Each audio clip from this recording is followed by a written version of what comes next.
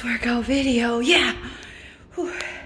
Okay, so I just did my first biking workout with Jennifer Jacobs on job 1,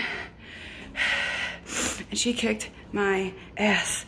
My heart rate was pretty high, but my cadence fell below, but my heart rate was showing that I was putting in the work, so I didn't beat myself up too much, considering I haven't done a biking class like literally ever. So yay me.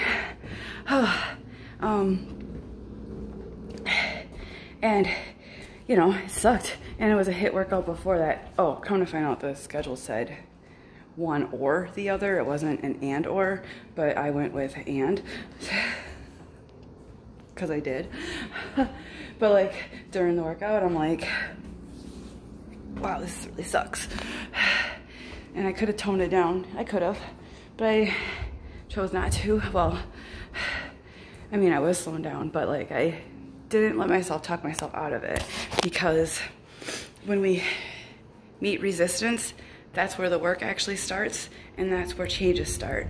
And that's the truth in all aspects of life.